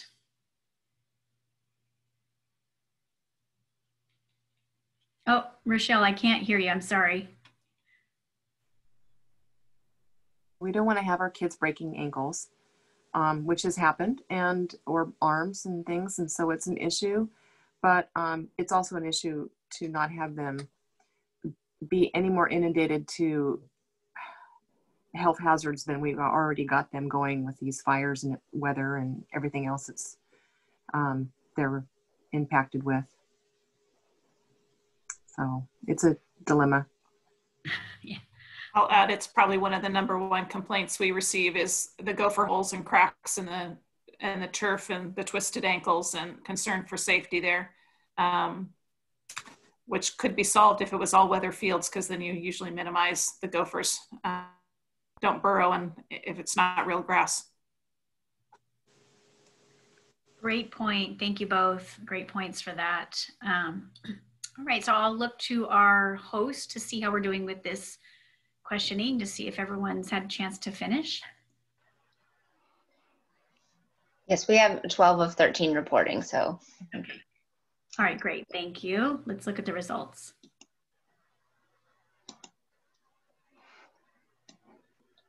Okay, great. So is the city doing a good job and kind of split in thirds there, yes, no, and unsure with maintenance? And then #2, it looks like we've got 1 to 5 hours a week for organizations spending the amount of, the most amount of time, 1 to 5 hours.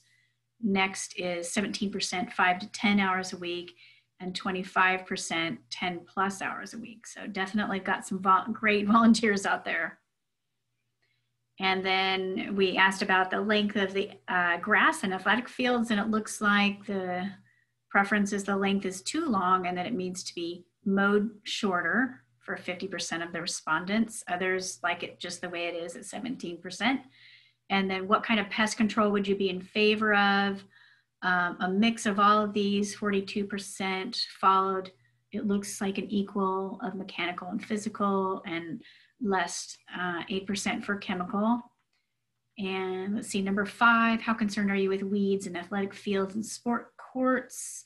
There's a 42% of you are okay as long as they don't impact the use of the park or safety. And 33% don't want to see any weeds, and 17% say it's okay as long as if there's some weeds. And #6, I think what level of weed control is acceptable in athletic fields? 50% don't want to see any weeds there, and 33 okay as long as they don't impact, similar as the other question. And #7, to achieve a level of aesthetic weed control you noted above, would you support using Measure M funds? So yes, looks like is favored there at 42%. And number 8, should herbicides be used on athletic fields and sport courts to suppress weeds? There's a preference for yes at 42%, with yes, but only organic herbicides, number 33%, with no at 17%. And should pesticides be used on athletic fields to deter pests? The preference was yes, but only organic pesticides at 42%, and 25% yes, and 25% no. So thank you all very much for participating. And I know this is lengthy. We just have one more tiny section to go through. And I'm going to look to our host to see if we have collected all of that information. Yes, thank you. All right, great. Jen, there is one question related to maintenance before we move on from Adam Brand. What about the maintenance cleaning of restroom facilities? Right, so that's a great question. Our maintenance staff is responsible for cleaning park restrooms, and it usually happens once a day at least, or like at Howarth Park where we have a lot of activities going on, and especially when we have recreation programming going on, there can be additional cleanings 2 or 3 times a day, but most parks receive once a day cleaning of the restroom facilities. Thank you.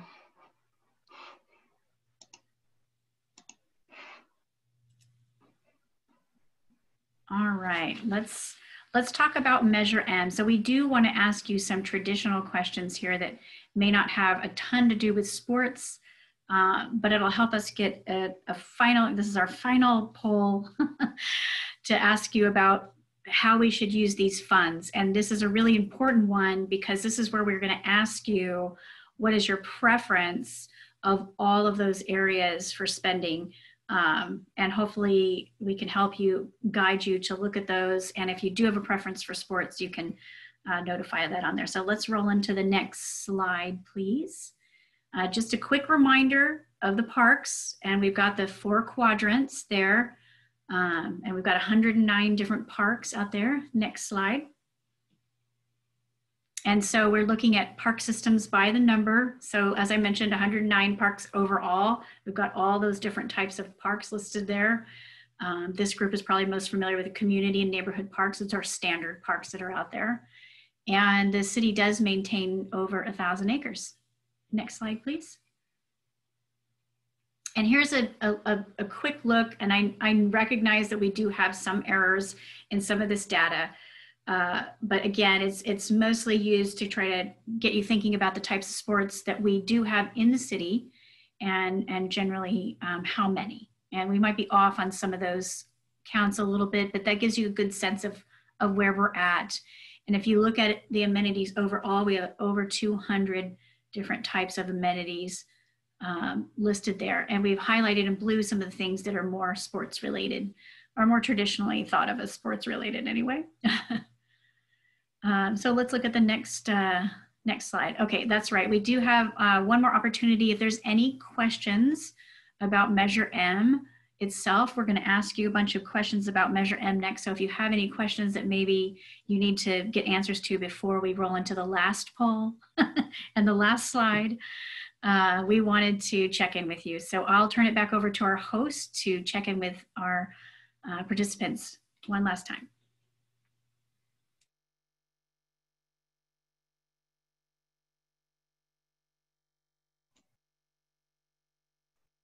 There is one hand raised at this time, and it's been raised for a while. Okay. Now there are 2. I will put up the public comment slide, and Mary Lou will facilitate public comment. Thank you.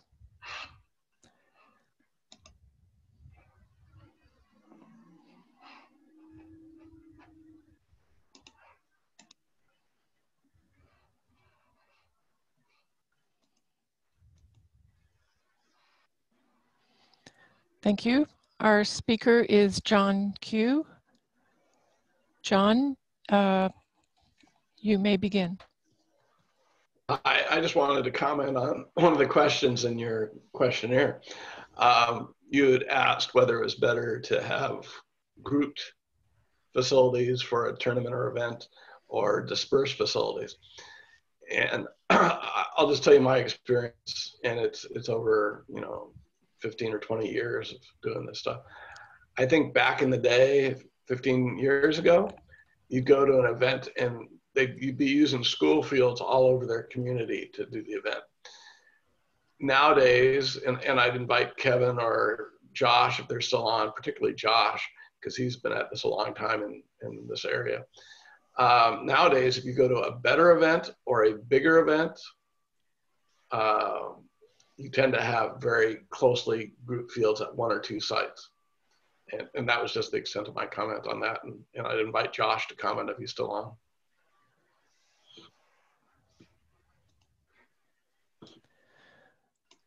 We actually have another speaker prior to Josh, Kevin Kilroy. You may begin.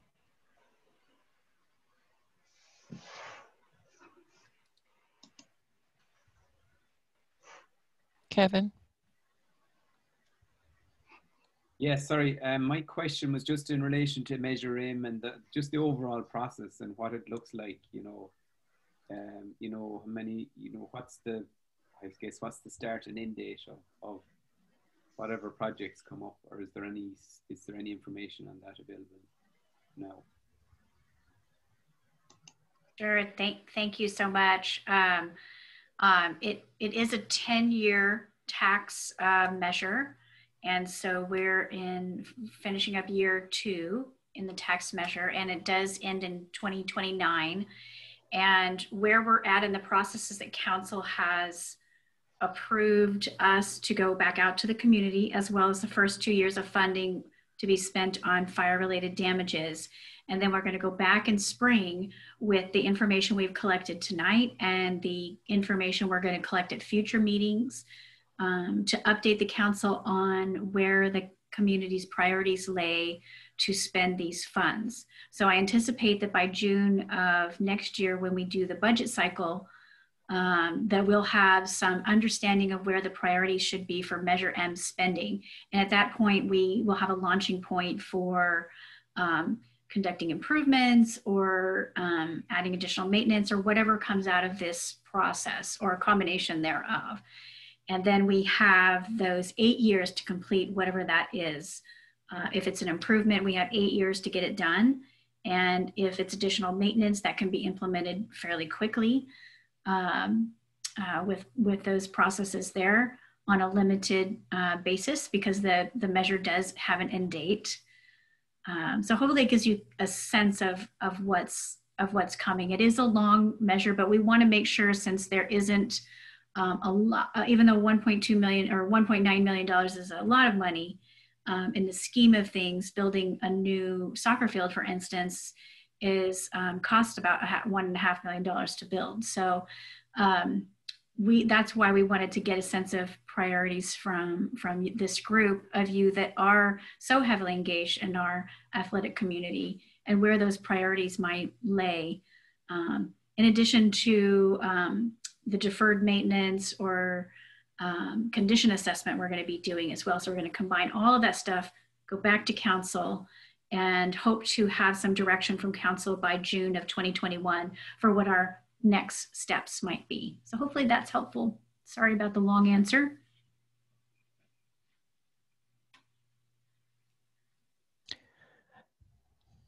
Thank you. Our next speaker is Josh Sterling. Josh, please unmute your microphone and you may begin. Hey, hello everyone again. And just a reminder, Josh Sterling, Santa Rosa United Soccer. And just to echo what John was saying, I know he wanted me to comment because I've been in the soccer world for 20 years as a parent, as a coach, as a director, as a college coach. So I've seen a lot of facilities in a lot of towns. And so, yeah, absolutely. Youth soccer at our level, we don't go to a tournament where there's not, a minimum of 3, probably 4 fields that are clustered together. And there's a lot of benefits for a lot of different reasons, regardless of the level, whether it's, recreation or a level below ours or the highest level like ours is, you know, for instance, multiple kids playing, you're not driving all over the place. Fundraising for the local host. So if it's Santa Rosa United or Empire Soccer, whoever's doing the event, you're able to sell things and make money and keep everyone at the same place. You can get referees, they're not driving all over the place. So there's a real simplicity to it and an economic part to it. But as you get older, like for instance, for us, holding college showcases and college recruiting is a big thing. I launched maybe 7 or 8 years ago at Santa Rosa United, the college showcases. We'd bring in 50 or 60 college coaches from around the country and pack about 100 kids on each field for camps, and then the next day do games. And that was just on 2 Trioni fields. So imagine what we would be able to do if we A, had more fields, and B, had lights. The college coaches for our kids that are trying to play college soccer in our community, they don't want to be driving all around our town either. They'd like to be able to sit at one location or maybe 2 and watch all the kids that they came to see. So just sort of echoing some real life things that I've experienced over the last 20 years on why having a cluster of fields with lights and all weather fields would be beneficial. Thank you. Thank you, Josh.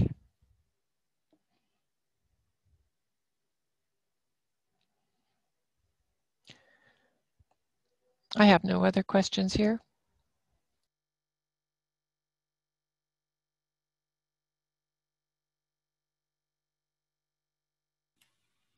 All right, great, thank you. So we will roll back into our presentation, and this is our last poll. Thank you all so much for hanging in there. We knew it was going to be a long one, and we can't thank you enough. We know your time is super important. And we have some questions for you about prioritizing the Measure M funding specifically. It's not just related to athletic fields, but you'll see how it goes. So poll number 5, how satisfied with you are the condition of the parks in Santa Rosa? So just a basic question, not necessarily targeted for athletic fields, but you can give us a sense of what your opinion is there. Number 2, do you feel safe when you use Santa Rosa parks? And then number 3, which features of the park do you use most often? And so this is a multiple choice question, and these answers are related to the allowable uses in Measure M, or the clustered uses anyway. So definitely click as many that are relevant to you all in number 3. And then number 4, what are the most important qualities you would like to see in a park? I've got several things there to look at: safety, aesthetics, well-maintained, natural landscaping, ease of access, quiet spaces, themes, or variety of amenities. So take a look at that for number 4. And then number 5, what existing park features would you like to see most improved in Santa Rosa?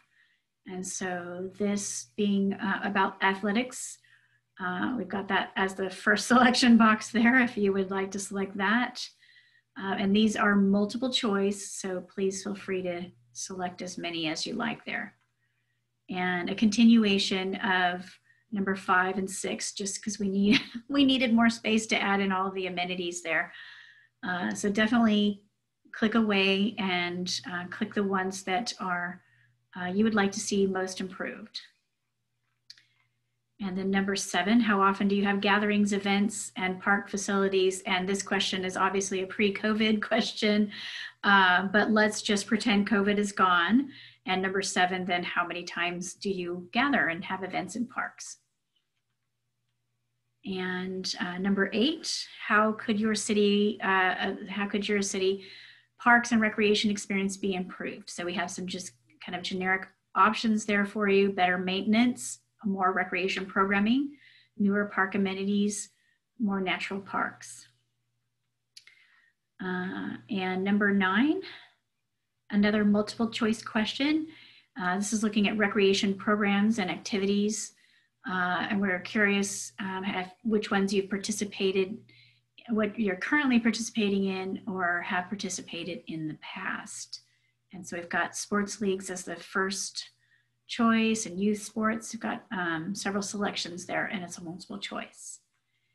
And our last question of the evening, which is definitely an important question to consider, really look at those.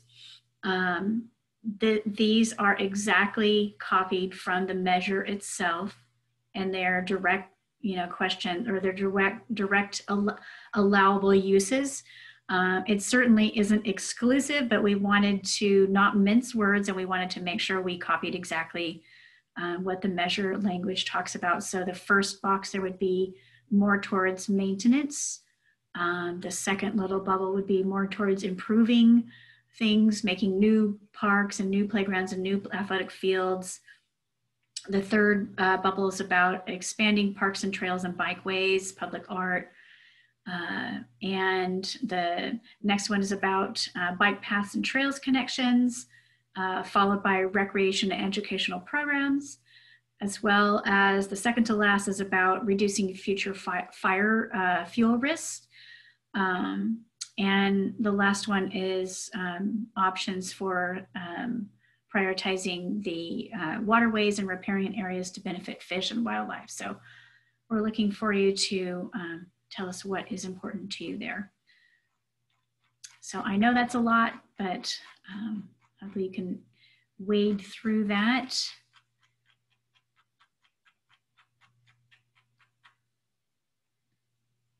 And I'll look to our host. How are we doing? Oh, there we go.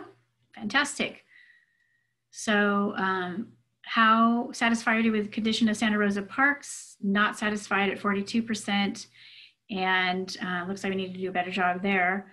And 17% satisfied and 17 not at all. And 17 mostly satisfied. Do you feel safe when you visit Santa Rosa parks? Most of the time, 58%, and sometimes at 25%. And what park features do you most often use?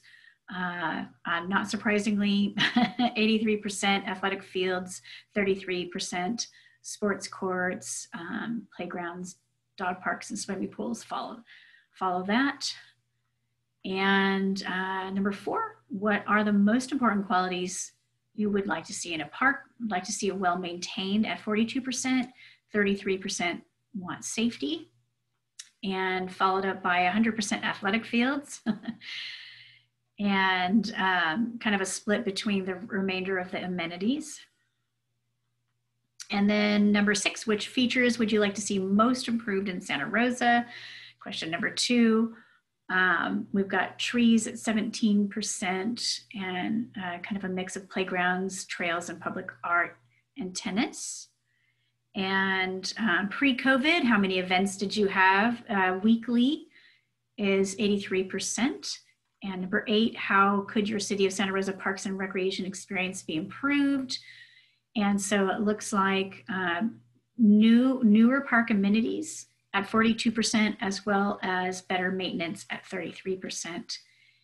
And number 9, what are your City of Santa Rosa recreation programs or activities are you participating in or have in the past? Youth sports, adult sports, camps, and golf and aquatics. Quite a variety of things. And it looks like for our last question on priorities, new fields, improvements, and things like that are the priority at 92%, with a little bit about providing education and health programs for the community. All right, was our host team able to capture those responses?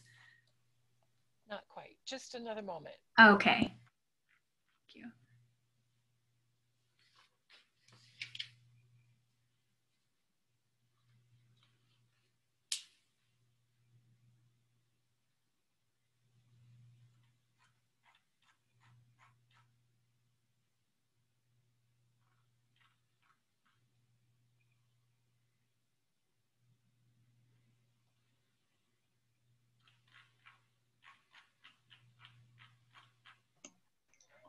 While Mary Lou is finishing up with the results, there is one hand raised. So I'm going to let Michael Paul speak. Are you ready to speak, Michael? If so, I will allow you to talk, and you can ask your question.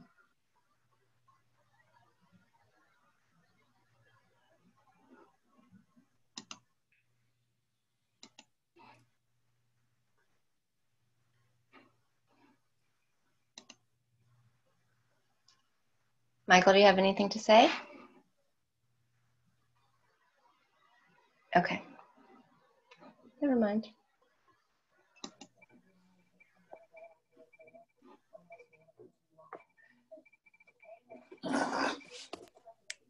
Okay, I've captured my information. Thank you.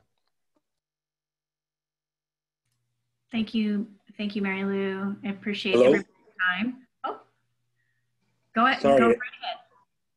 Hello, I'm Michael Paul. I'm with the Santa Rosa Athletics Collegiate Baseball Team. And I just wanted to say hello, happy holidays, and thank you guys for including us in this process. Great, well, thank you so much. We're so glad that everyone was able to participate. And let's look at the next slide and look at our next steps. We'll talk about what we're going to do next. So we kind of talked about that a little bit before, but after this, we have a series of 3 to 4 additional Measure M meetings. This one was specific for our sports organization, so we really targeted you, but the meetings coming up will be more citywide, and we're going to try to target those quadrants that we talked about before. So certainly feel free to participate that when it comes to your neighborhood. We'll be posting that information at our website when it becomes available. And we're also looking at potentially more specific meetings like this with additional city partners that we work with and special interest groups. So if you know of anybody that, that we need to talk to, please let us know. And this, this presentation, as well as the survey that we're going to send you, is going to be available to all attendees on the 7th. And we are going to run that survey through the 21st, and it's going to be in an email to you. That gives you that opportunity to type in the things that maybe the limitations of these surveys don't allow you to freely express. And then, as mentioned before, we're going to collect and analyze all of this data from tonight. And then we'll be returning to actually one little step I missed in between, the Board of Community Services, which is a council appointed board. And they hear and help us with things related to Parks and Recreation. So we'll be going to that board in spring, and then to council after that. And if you have any information, if you need any more information about this, or just want to see when the next meeting might be, it will be posted at this website, or you can certainly, we have my contact information there, as well as the main Parks line you can call to ask us anything you might have related to Measure M or athletic fields, of course, and your priorities. And I am going to thank you all so very much for attending, and turn it back over to Rochelle to close us out and add any closing remarks you might like. But from the city, from everyone at the city, I want to thank you all so very much. I know this is the longest meeting ever, and I can't thank you enough for participating. And I will turn it back over to Rochelle, and let's go back over to that last slide. Hopefully Rochelle was able to stay on with us. Yeah, there she is. Hi. So I thank you again, everyone. And I want to say that there's a, letter writing goes a long way as well. If you can't make the council meetings, if you can't make the Board of Community Service meetings, which meet just once a month, but if you can't make them, send an email or a letter send an email and write in what you want all the time, every time. You would be amazed at the attention that they start to really understand. And I think that some of you have youth in your groups, have them write letters. That's a great way to be introduced to how the city works, a good civic lesson. So take an opportunity to try and do those things throughout the next couple of months. If you have a letter that you think is pretty good, send it and share it with the other leagues that are around, and they can just copy it and send it in as well. So it's the more the merrier. which I just want to close and say thank you and have a merry holiday. Great. Thanks so much, Rochelle. And thank you all very, very much. And definitely keep in touch. Thank you. Bye.